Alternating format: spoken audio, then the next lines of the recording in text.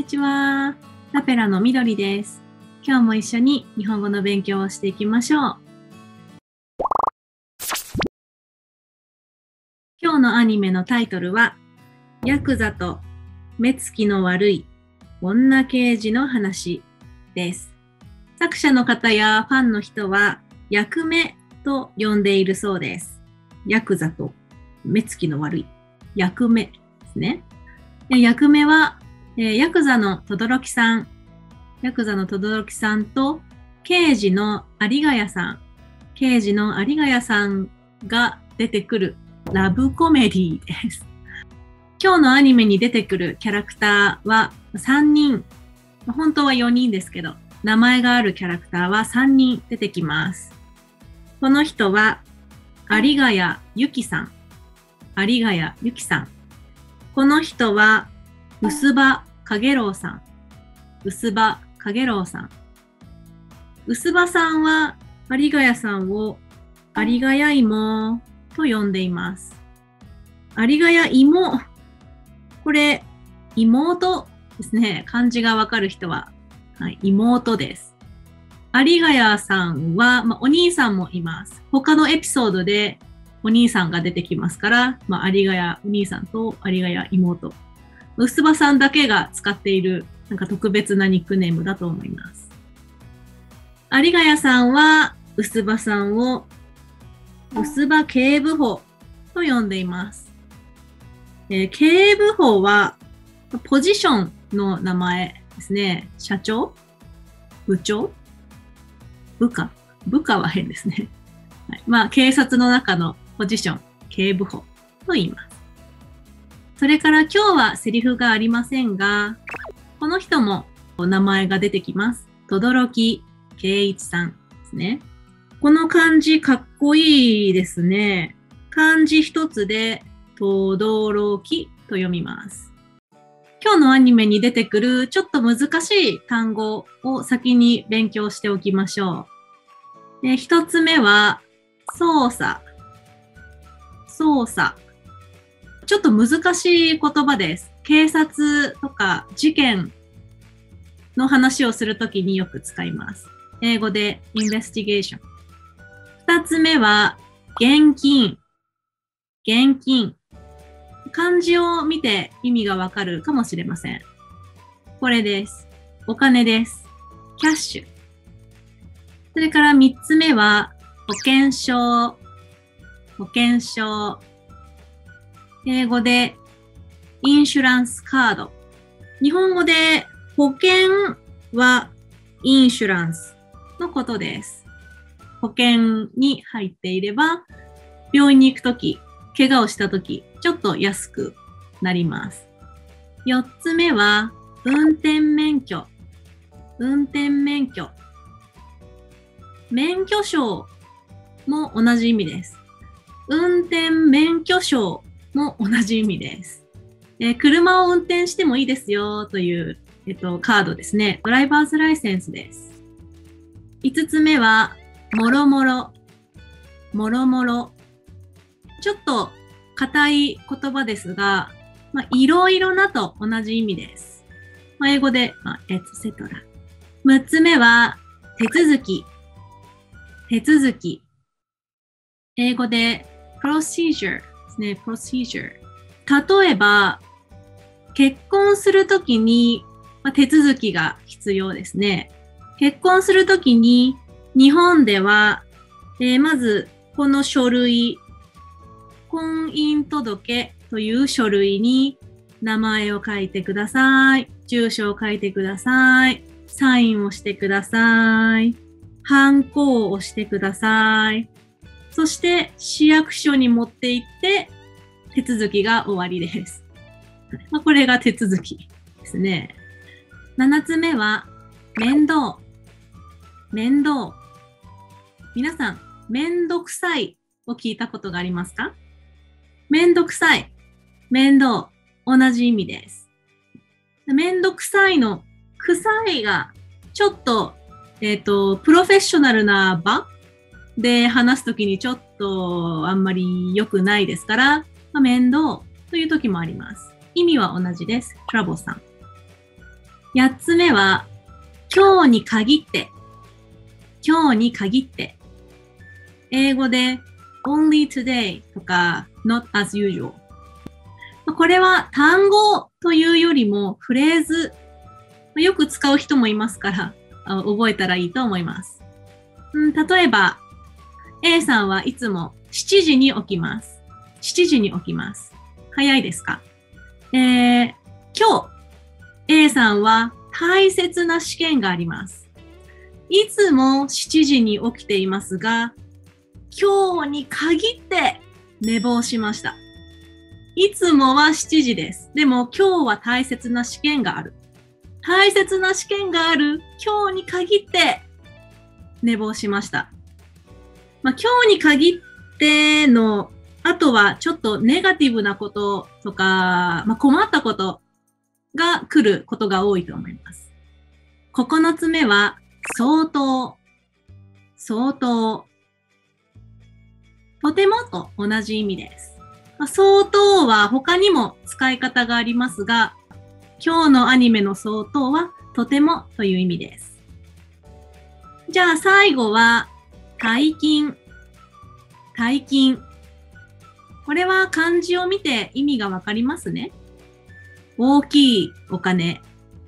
big amount of money です。はい。これで単語リストは終わりです。スクリーンショットを撮りたい人はどうぞ。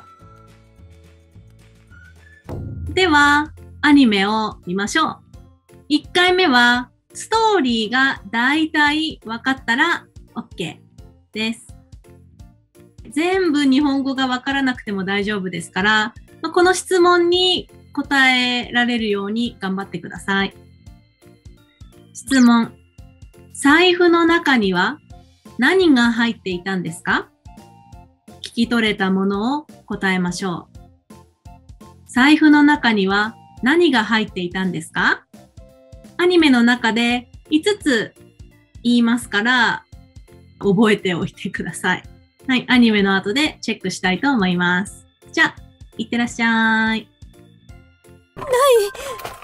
財布がない！私の名前は有賀谷由紀。本日、財布を落としました。どうしました？有賀谷も真っ青ですよ。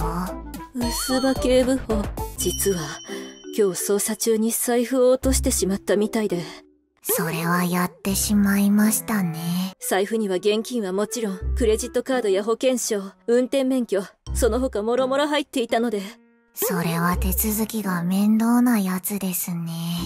それに何より、今日に限って、轟と出会った時の写真も入れてしまってたわ。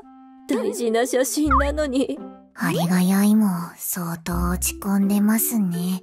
そんなに大金入れていたのでしょうか。あれだけはなくしたくなかったのに。財布を落としただけなのに。有賀谷警部、財布届いていましたよ。本当ですか？ありがとうございます。お帰りなさい。お財布が見つかってよかったですね。財布の中には何が入っていたんですか？5つわかりましたか？難しかった人はもう一度アニメを見てきてもいいですよ。じゃあ1つ目。現金と言っていましたね。現金。財布ですから現金が入っていますね。2つ目はクレジットカードですね。クレジットカード。3つ目は保険証ですね。保険証。単語リストで勉強しました。病院に行くときに必要です。4つ目は運転免許。運転免許と言っていましたね。5つ目。これが一番大切だと言っていましたね。轟さんと出会った時の写真。2回目はターゲット文法を聞いて分かったら OK です。今日のターゲット文法は何々てしまう。何々てしまう。次は字幕がありますが、字幕にブランク、穴がありますから、そこをよーく聞いてください。3個ブランクがありますから、よく聞いてアニメの後でチェックしましょう。じゃあ、いってらっしゃい。財布がない。私の名前は有ヶ谷由紀。本日財布を落としました。どうしました有ヶ谷芋。真っ青ですよ。Lv.A警部補、実は今日捜査中に財布を落としてしまったみたいで。それはやってしまいましたね。財布には現金はもちろん、クレジットカードや保険証、運転免許、その他もろもろ入っていたので。それは手続きが面倒なやつですね。それに何より、今日に限って轟と出会った時の写真も入れてしまってたわ。大事な写真なのに。有ヶ谷芋相当落ち込んでますね。そんなに大金入れていたのでしょうか。あれだけはなくしたくなかったのに。財布を落としただけなのに。有ヶ谷警部、財布届いていましたよ。本当ですか？ありがとうございます。お帰りなさい。どうでしたか？難しかった人はもう一度戻って聞いてきてもいいですよ。はい。じゃあ、何々てしまう。一つ目は、財布を落としてしまった。落としてしまったと言っていました。二つ目は、それは、やってしまいましたねと言っていました。やってしまいました。三つ目は、写真を入れてしまってたわと言っていましたね。写真を入れてしまってたわ。でこの3つの文法については、てしまうについて勉強した後でゆっくり説明したいと思います。じゃあ今日勉強するターゲット文法何々てしまうについて説明していきたいと思います。元気を使っている人はレッスン18、みんなの日本語を使っている人はレッスン29で出てくると思います。今日勉強するのは、後悔の意味のてしまうです。英語で regret とか sadly という意味ですね。教科書にはもう一つ違う意味の何々てしまうも出てきます。そちらについては他の動画で説明しますから、今日はこの後悔 regret の意味のてしまうに集中してください。てしまうは動詞の手形と一緒に使います。動詞の手形と一緒に使います。形容詞と名詞は使えません。暑いとか静かなとか大人とか子供とかは使えません。はい、でも、この動詞覚えてますか？ to become という意味のなる。これと一緒に形容詞、名詞、それから、動詞のネガティブ。動詞の何々ない。これも、なると一緒に使って、てしまうと一緒に使うことができます。例えば、暑い。暑くなる。夏になってだんだん暑くなりました。これをてしまうと一緒に言うと、暑くなってしまう。静かにはちょっとスキップして、これ、わからない。わかりますは動詞ですね。わかりません。わからない。なると一緒に使うと、わからなくなる。わからなくなる。で、これ、てしまうと一緒に使うと、わからなくなってしまう。形容詞と名詞、それから動詞のネガティブ、動詞の否定形と一緒に使うことができます。それから、てしまうのしまう。ここは1グループの動詞です。1グループの動詞です。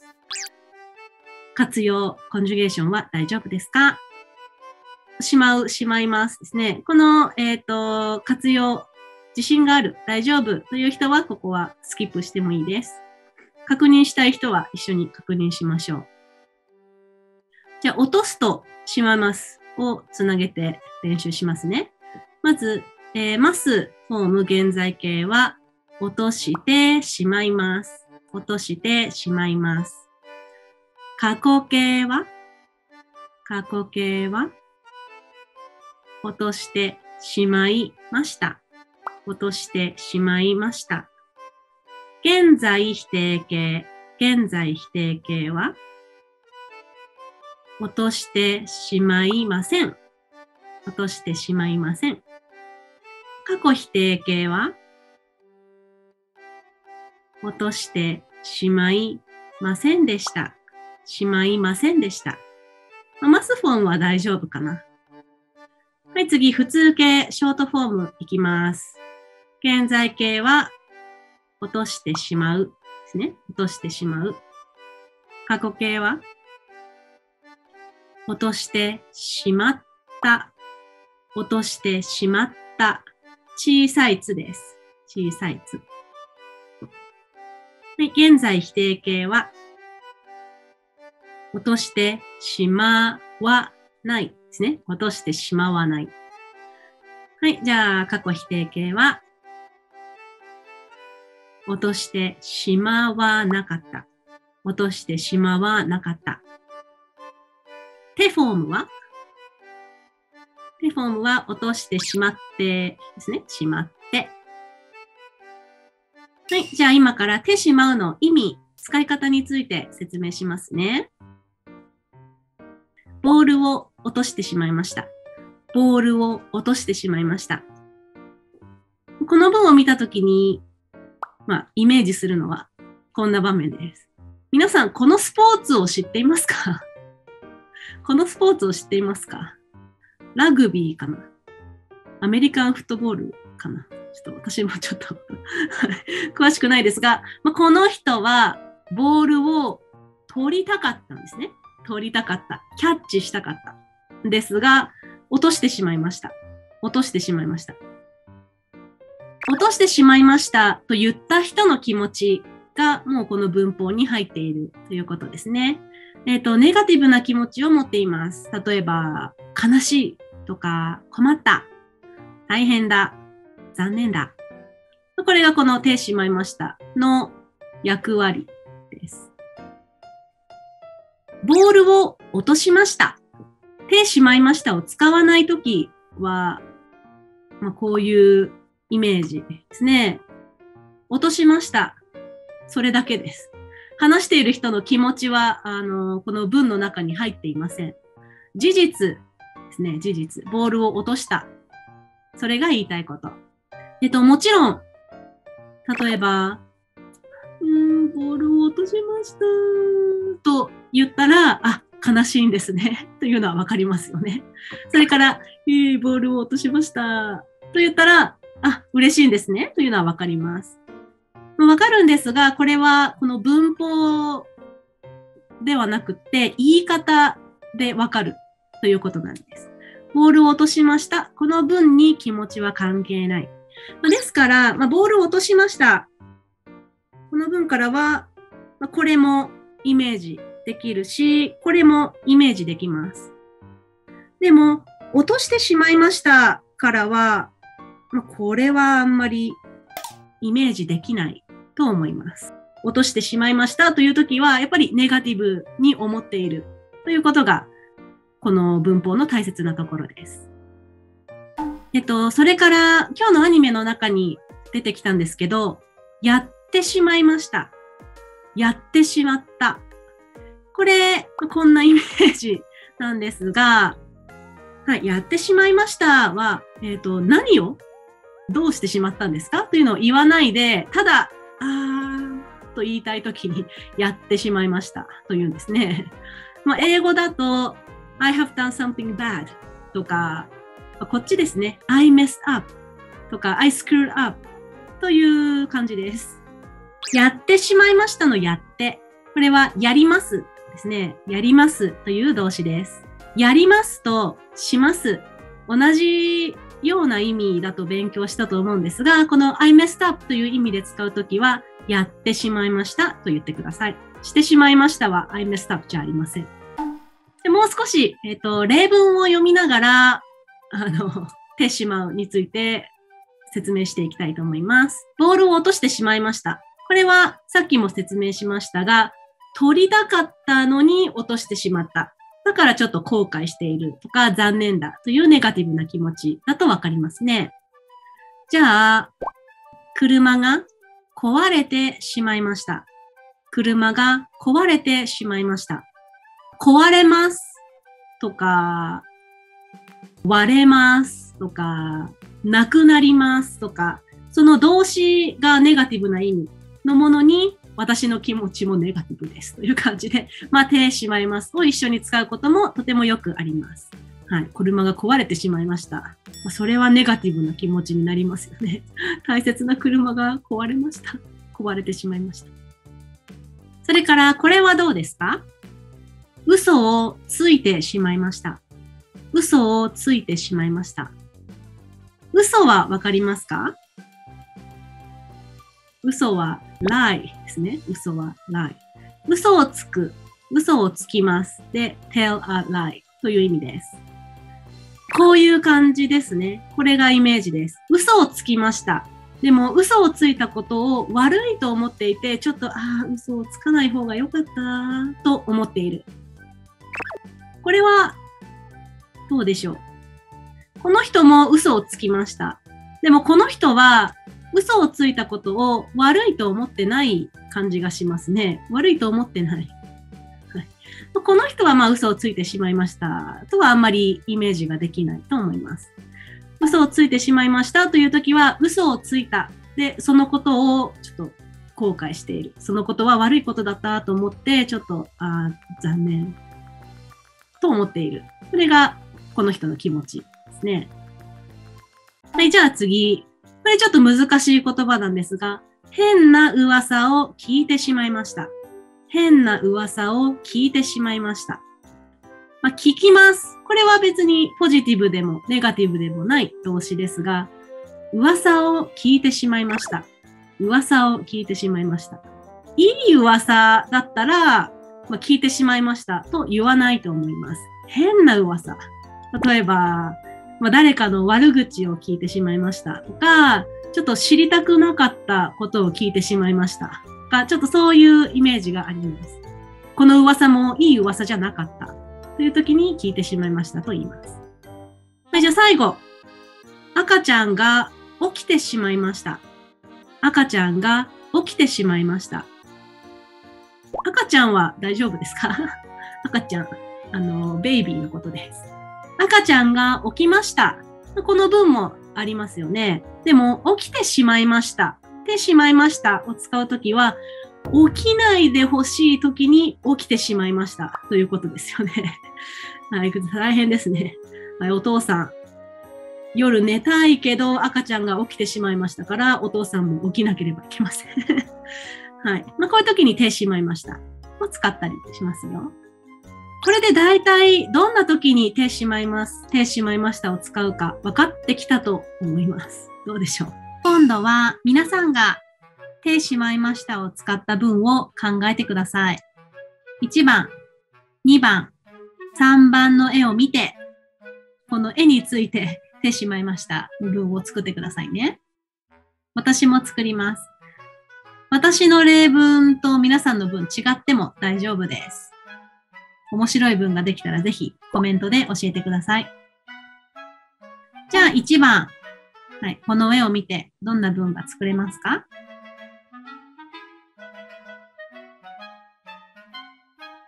はい。私の文はこれです。1つ目は、たくさん服を買いました。買ってしまいました。服を買いましたか？ちょっとわかりませんけど、服にしました。はい、二つ目は、お金を使いすぎてしまいました。使いすぎてしまいました。何々すぎますは、元気で勉強している人はもう勉強したと思います。みんなの日本語の人はこれから44課で勉強します。too much という意味です。はい、2番。これはホラー映画です。怖い映画ですね。この人は多分ホラー映画が好きじゃないと思います。怖い映画が苦手だと思います。どんな文を作りますか？はい、私の文はこれです。一つ目、ホラー映画を見ました。見てしまいました。ですね。ホラー映画を見たくないですが、見てしまいました。ということです。ホラー映画が苦手なのに見てしまいましたから、2つ目、トイレに行けなくなりました。行けなくなってしまいました。じゃあ3番。これは皆さんぜひ面白い文を考えてください。男の子はすみませんと言っています。先生は怒っていますね。先生はどうして怒っていると思いますか？男の子は何をしてしまいましたと言っていると思いますか？私が考えた文はこれです。1つ目、うちの犬が宿題を食べてしまったんです。絶対嘘ですけど。うちの犬が宿題を食べてしまったんです。ですから宿題がありませんということですね。このです。大丈夫ですか？元気はレッスン12。みんなの日本語はレッスン26で勉強したと思います。もちろん、食べてしまいましたも、大体同じ意味です。大丈夫ですよ。それから2つ目。寝坊してしまいました。寝坊してしまいました。私の文の他に何か面白い文が作れた人、それから質問がある人はぜひコメントをください。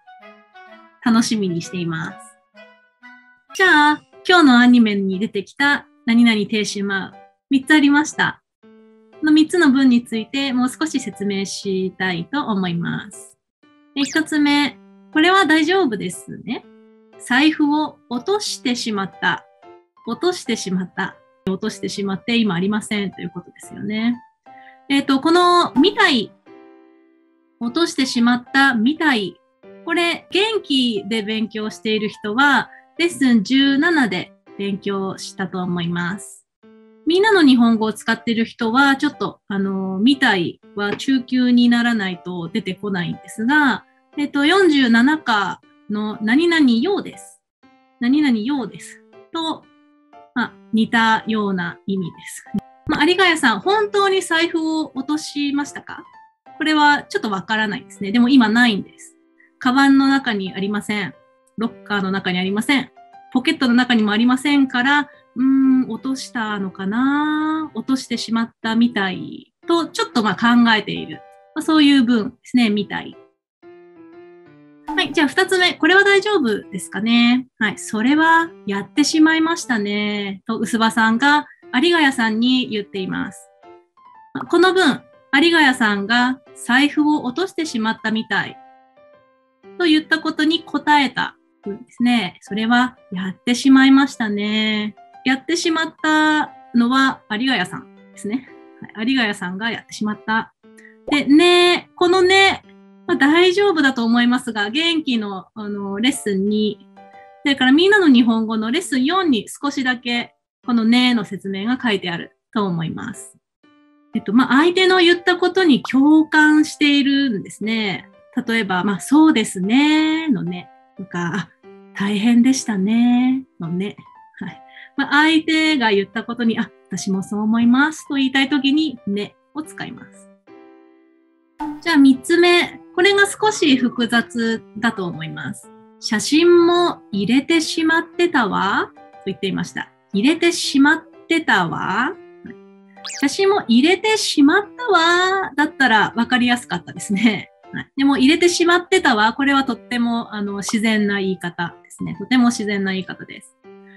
このいはサブタイトルに入っていないんですが、話すとき、こういういとか、ちょっと短くなって、聞こえない時がありますから、ここには入ってませんけど、文法の中にはこのが入っていた方が分かりやすいと思います。なので、今説明の時だけちょっとを入れています。このてしまう、何が悲しいんですか？それは分かりますね。入れた、写真を入れた、これが悲しいんですね。この最後の何々てた。しまっていた。これ何ですか？覚えている人は素晴らしいんですが、元気だとレッスン7で勉強しました。みんなの日本語だとレッスン14で勉強した、何々ています。何々ている。これの過去形を使っているんですね。例えば、去年結婚しました。今結婚しています。とか、今朝7時に起きました。今も起きています。今も起きています。それと同じ使い方になります。もう少し説明しますね。はい。有賀谷さんは財布に写真を入れました。いつかはわかりませんけど、入れましたね。その後ずっと財布の中に写真を入れています。このアニメの時に、はい、ここですよね。写真も入れていたと言っています。ここでどうして過去形かというと、この入れている財布が今ないから。財布があった時のことを思い出しているので、ここで今過去形になっているんですね。で、入れた。これをちょっと後悔している場面なので、入れての方にこのてしまうがついて、で、最後にていた、またてフォーム、て形をつけるので、入れてしまっていた。こういう文になっています。大丈夫ですか？ちょっと複雑だったかもしれませんが、質問ある人はコメントをください。はい。じゃあ、てしまうについてよーくわかりましたから、1回目に見た時よりも、このアニメのストーリーがよくわかると思います。じゃあ、全部の字幕がありますから、楽しんで見てきてください。いってらっしゃい。